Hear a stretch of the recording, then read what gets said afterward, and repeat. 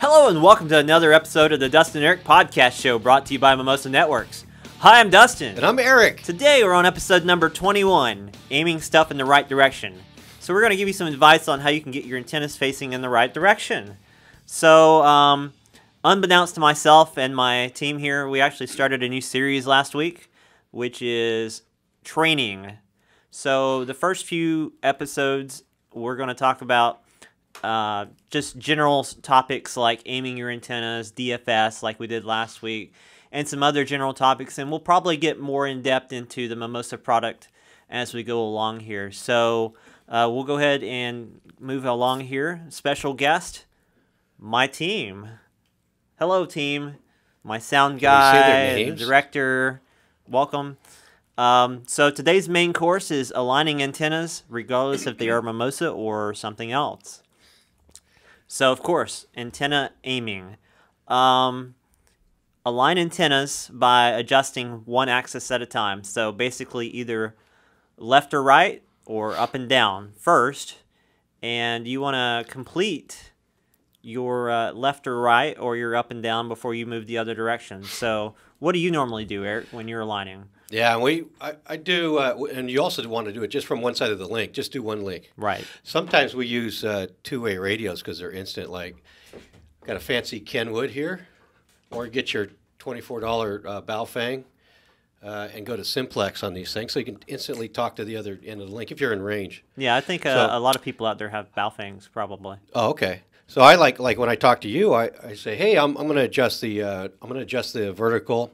So stand by, and I go and adjust the vertical. I get my RSSI. I'm tuned into the radio. I'm looking at the dashboard, max it out. And I kind of quasi lock the vert down, and then I talk to my other guy on the other link and say, hey, I'm going to go for the horizontal now. And he's probably looking at his dashboard on the other end of the link. So now I'm going to go horizontal, lock it down, and I'm not going to touch it.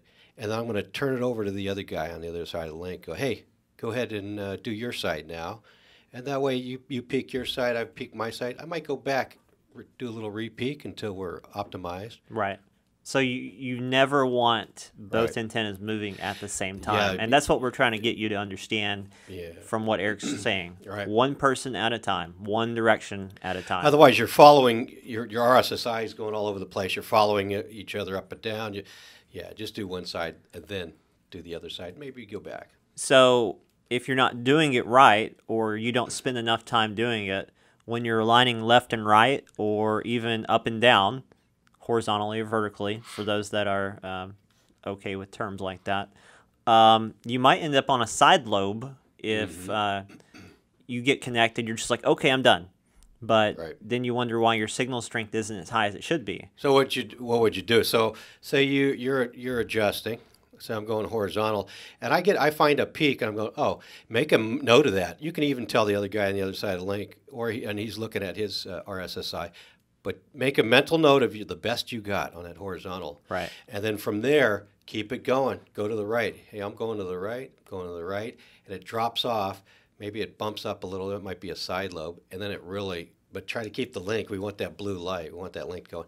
And then come back to that hot spot, and then go, okay, that looks good. Now go to the left. I'm going to go to the left. I'm going to drop the RSI, lower, lower, lower. Okay, I'm kind of satisfied that the hot spot's the hot spot. Right. And I like to take a Sharpie often and kind of mark on the whatever mount you've got. Do a little Sharpie tick mark. So when I find the hot spot, I'll Sharpie it. That might last for a couple hours or a couple of weeks. It'll wash off in the weather, but it's good for today. So pick it up, mark it up, and then you have a starting point. Right, and this is the same for tilting your antenna as well. Yeah. So vertical adjustment, so up and down. You do the exact same thing. You might end up on a side lobe if you're not doing the full range of up and down on your radio when you're doing that. Same for the other end of the link, because you're aiming for the best possible signal you can get. And I know there's tons of people out there, and I'm even guilty of this years ago, where I just get a link and I was happy, and it worked. But most often you could get much better if you sit there and spend the extra time doing it. We want to minimize errors and get max out. And I'll tell you about the silo.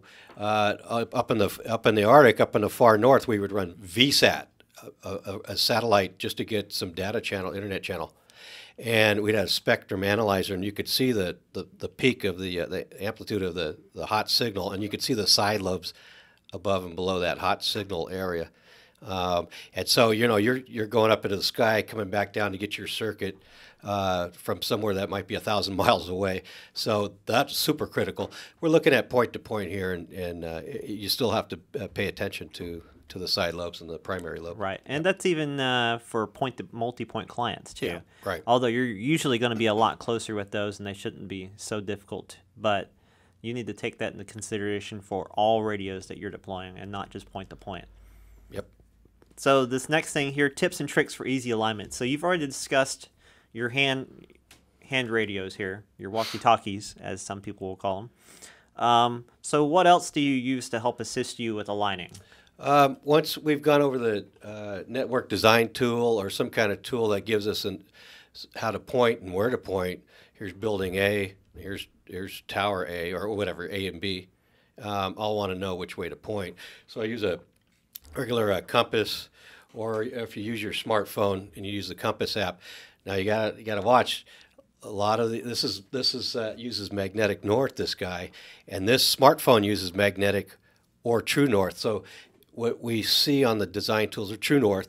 So if you're using your smartphone and there's no other metal obstructions and you're confident there, you might actually pull a regular $15 compass out in your smart device and see if they're in the ballpark on magnetic and see if they're there. Right. But you'll have to go back to true north because most of the map tools are on true north, and that could be a 12, 14 degrees difference. So well, in point-to-point radios, when you're in aiming tool mode, that's also true north. Yep. So true north is what you should be sticking with. So if you're using one of the old school compass, you're going to have to, for your latitude, wherever you're at, you're in Europe, you're in North America, you'll have to adjust a few degrees for your declination, right, to make this thing to show you where true north is, so it jives with your map tool. So also, I like to use the design tool or Google Earth, plot out the link, and look for landmarks that'll help me at least aim the antenna, rough alignment, to get those linked up so we can do our fine-tuning aligning, which we were just talking about earlier. Also, Eric, you use binoculars a lot too. So here's some little 8x24s. These come in handy. Here's a range finding one, but don't really need it. This is only good for a couple hundred meters, but this one. We had a 14-mile, 10-gig link out here in Silicon Valley, and we got the binoculars out, and we thought, hey, is there some Fornell obstruction that didn't show up in the maps? And sure enough, there's a giant pine tree a third of the way over of that, the 10 miles out. And so we grabbed the binoculars, and we could see this monster pine out there, and we were like, just still peaking the signal and just skirting that tree. That's funny that you talk about that. We're going to go through that in just a minute. I'll bet you have a slide. Maybe. Like that, yeah. So we're going to get into why does my signal suck? I've tried to align my link for many, many hours, and I can't get a better signal. It must be because product XYZ sucks, and you suck, and I hate it. Thanks for wasting my time and money. So, yeah, lots of people think that way, but just sit back and relax for a few minutes, because there's a lot of different reasons why you might not be able to get to the signal level that you're supposed to see. So you need to at least go through those troubleshooting steps before you just assume that the product is bad. So we're going to talk a little bit about that now. So the first thing is the antenna that you have. It could be that you have too low of an antenna gain for the link distance you have. It might have a really bad front to side ratio, so you're picking up a lot of noise from other antennas that you're co-located with. And also there's one more reason. Operating bandwidth of the antenna, what is it designed for, frequency-wise? So a real common thing that we see is people using, say, a ubiquity dish that only works between 5.1 and 5.9, but they're using 4.9 gigahertz or they're using 6.4 gigahertz. And they're wondering why is my signal so bad? So we asked them, what dish are you using? And they tell us, and we're like, the dish doesn't operate optimally or at all in those signal level ranges. Yeah, you usually fall off those design parameters on a parabolic reflector pretty tight, and that performance will just drop off. Right. Here you're at 5.8, 5850, and then we'll get a call or a chat, and the guys down in Brazil it's 6.2 or 6.3 or something, and then we'll go right for we'll qualify them. Hey, what are you using? Right. Yeah. So the next thing is antenna polarization.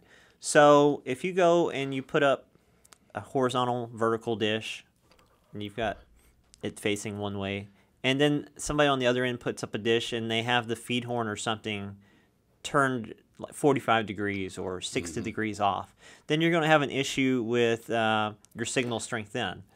Yeah, you can lose 2, 3, 4 plus dB because your two antennas are misaligned or out of phase. Right. They're off. They need to be at microwave, above a gig, 2.4, 5, 10, wherever you're operating at.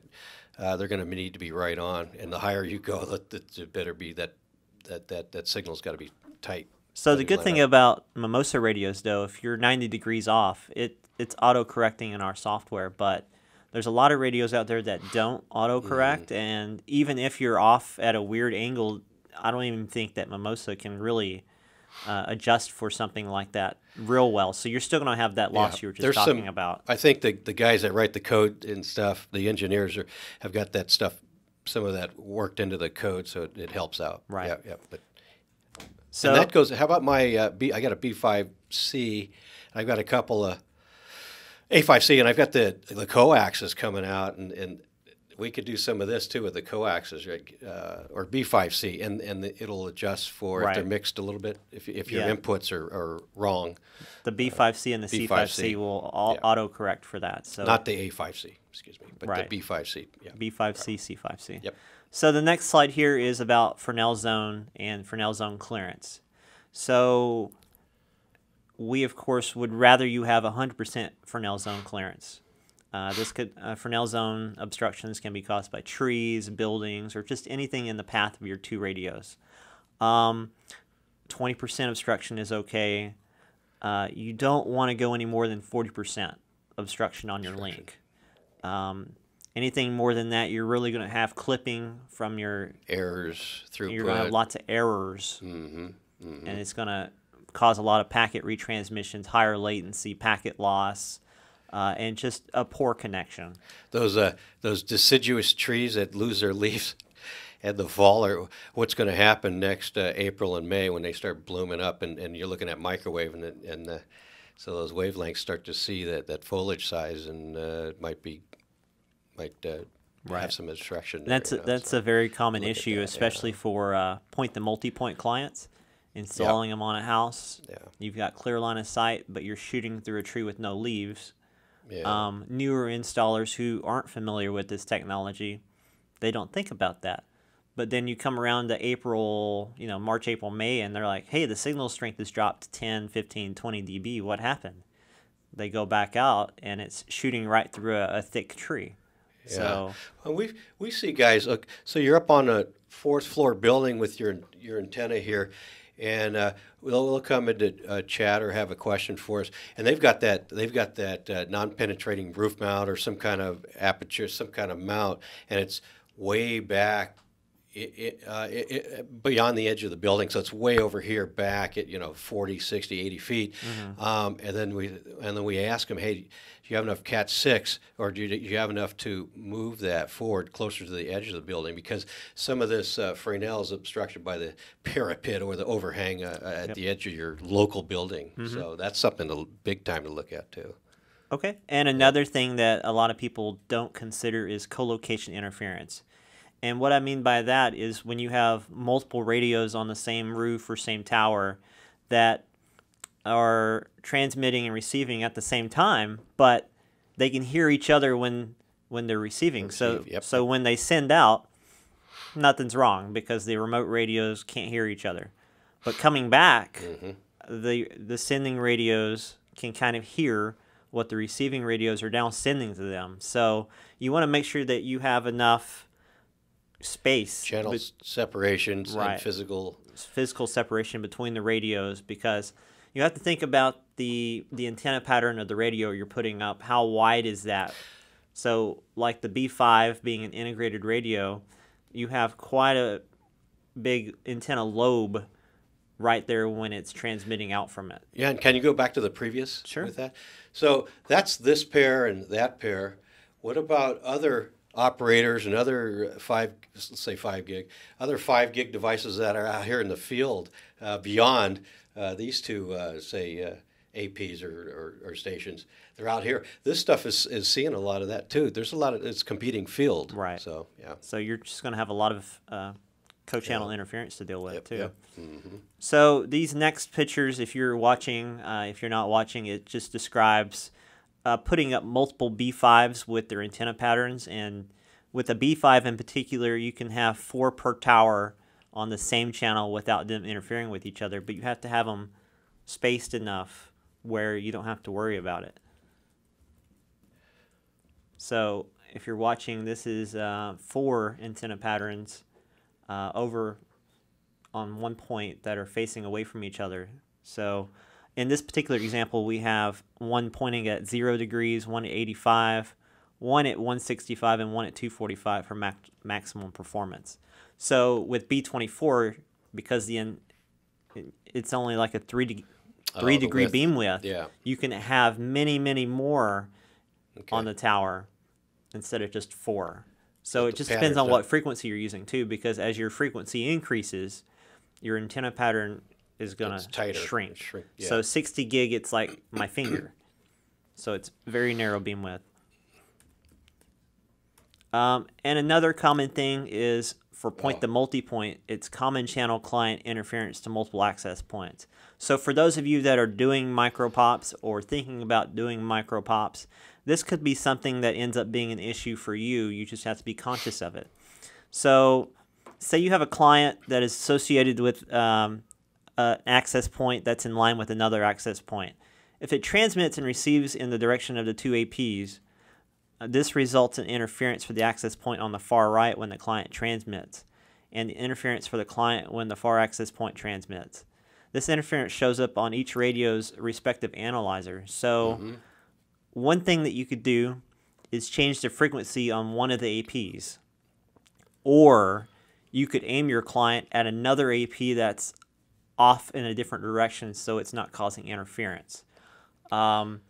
There's a lot of times people come in the chat that have this problem who are doing micropops, so they just need to be conscious of the spectrum that they're using and the direction their clients are facing to help reduce or remove common channel client interference completely from their network. That's one of the nice things about the tool, the spectrum analyzer tool on all the radios. You know, you can get a general picture, and you can combine station AP data for an overlay. Yeah. Yep. So do you have anything else that you want to suggest or talk about before we end the show?